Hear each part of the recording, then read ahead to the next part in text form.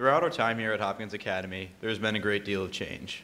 Our class has been through one new athletic director, 2 superintendents, 3 separate principals, 4 different class advisors, more teachers than I can count, and then during our freshman year, 4 different health teachers.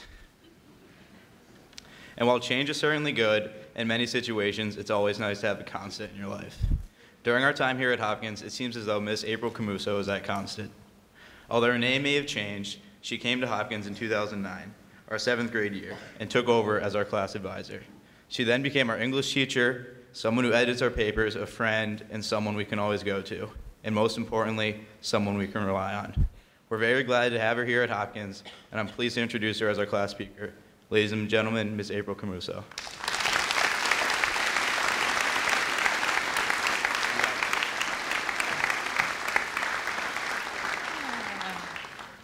I'm gonna have to move that a little bit. Still works, okay. Good evening and welcome, administration, faculty, staff, Board of Trustees, school committee, parents, and students. We are here tonight to celebrate the achievements and commencement of the class of 2014. Firstly, I would like to thank the families of these amazing children sitting behind me. You've played an integral role in the development of these stellar young men and women sitting before you. I would also like to thank the class of 2014 for accepting me as their class advisor and for honoring me with the request for me to speak tonight. I wrote 7 different speeches in preparation for tonight, and I am not exaggerating. Besides the fact that I have a little OCD and perhaps a perfectionist problem, I also have a grand fear of public speaking. Your sons and daughters know how terrified I am right now to be up here speaking to you all. So I thought I should clue you in and give you fair warning. I may be comfortable in front of 20 teenagers, but a room like this feels like the ocean roaring in anger at a sailor on a small boat. Therefore, should I stumble over my words or pause with a wild look in my eyes, don't worry, I will come to. You see, I couldn't say no to this honor set before me because I've never accepted no as an answer from your children. When they have expressed their own concerns and anxieties about writing an essay or speaking at their capstones, I very maternally told them to suck it up and do it. I've told them that they would be fine, fabulous in fact, and each time they've done it. They have never backed down or refused a challenge set before them. I have to say, out of everything that I know about this class, their drive and ambition are what have stood out to me the most. I had to write letters of recommendation for almost half of these seniors, and almost all of them commented that he or she was proactive, determined, or motivated.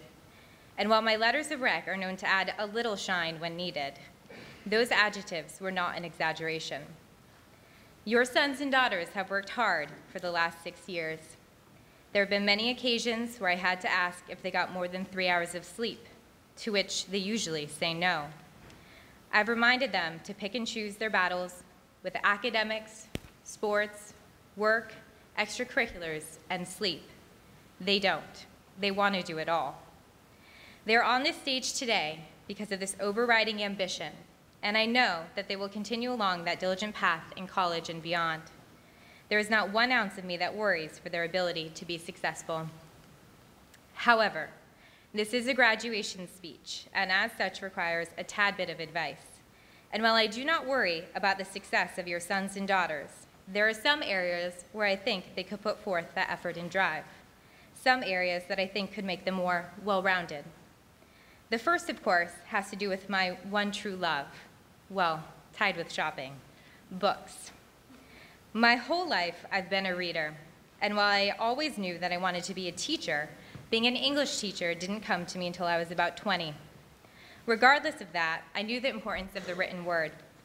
My mother read to me and my sister all the way through middle school, although by that time, it was more my sister and I reading to her, feeding on the tale of Harry Potter and the Sorcerer's Stone. I've taken this love for reading and transferred it into my classroom. There are 2 main reasons that I advocate for reading.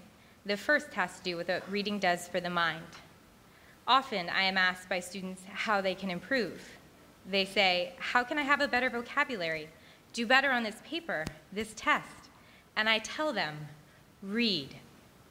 I tell them that not only can reading help them in English class, not only can it help them in school, but that it can help them beyond. I quote President Truman and say, not all readers are leaders, but all leaders are readers. Those who are well-read can articulate themselves in writing and orally, skills that are applicable to any future career. Those who are well-read have an immense database of knowledge in their own mind, waiting to impress those around them. In addition to impressing those around you with facts about the Irish laundries or Richard III, reading opens intangible doors.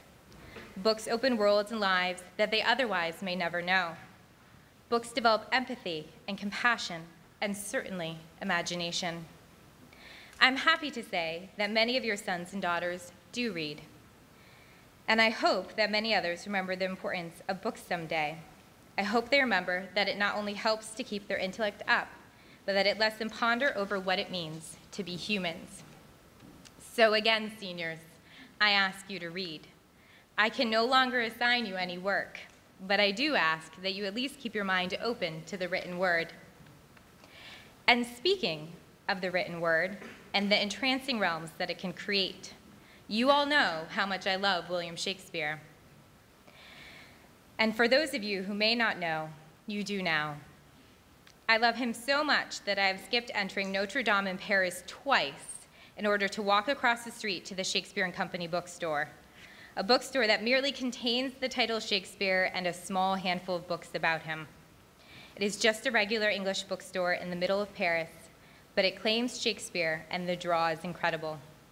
Seems a little silly, I know, but the nerd in me just can't seem to enter Notre Dame instead.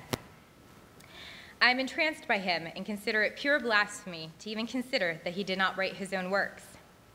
Frank McCourt once said that Shakespeare was like having jewels in his mouth, and he was right.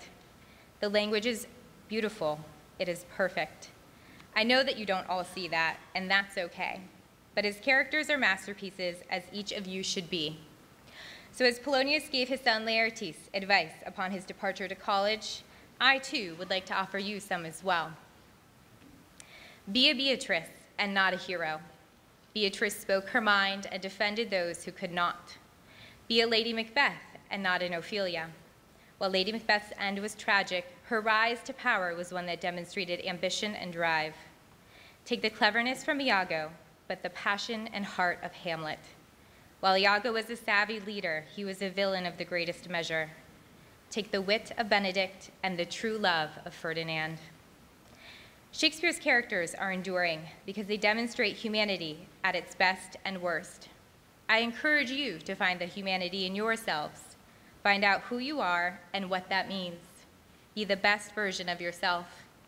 And most importantly, words taken from Polonius's mouth and my own foot, to thine own self be true.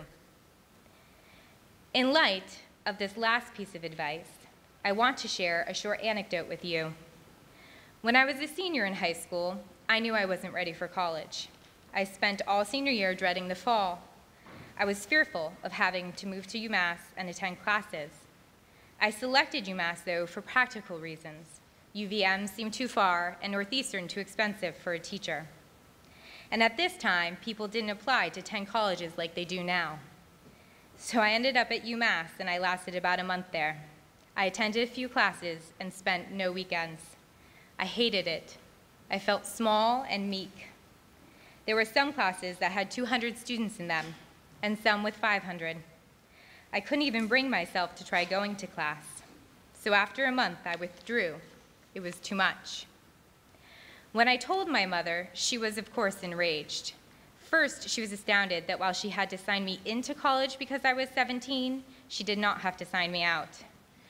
Secondly, she knew that I wanted to go to college, to be a teacher, that I loved school. I was an A student in high school, a pleasure to have in class. No discipline record, no backtalk. I did all my work, a teacher's dream. It didn't seem to make sense. After a year off from school, I went back. I began at community college, and I transferred to UMass to complete my bachelor's degree. After that, I continued school, earning 2 masters, and I hope to continue on to obtain a PhD. You see, college was never the problem. What I wanted to do with my life was never the problem. UMass wasn't the problem. The problem was that I didn't listen to myself. I knew that I was not ready, and yet I did nothing about it. I followed the path that I was supposed to follow, and inevitably, it all came crashing down. I let the expectations of others dictate my life, and when I couldn't keep up with those expectations, I had to endure disappointment and guilt, much more than if I stood up for myself originally. Never let the expectations of others override your own mind, your own feelings, your own soul. At the same time, don't regret what has been done. The past is the past. While my college path was by no means traditional, it landed me here in Hadley at a job that I genuinely love coming to every day. Additionally, I learned to listen to my instincts and to place myself as a priority in my life. Having sat through my own high school graduation, I know that few of you will remember anything that I have said tonight. Perhaps you will remember that I lectured you about reading again, or that I did not pass out in front of the whole audience. But what I would like you to remember most is how proud I am of all of you. I've enjoyed these 6 years with you, and I will truly miss you. And I'm sure that all of your teachers feel the same way. Let us know how you are doing and what countless accomplishments you have made. And of course, remember us when you become millionaires or develop a place to live on the moon during Armageddon. But most of all, remember to wake up every day and say, I am fabulous, because class of 2014, you are. Thank you.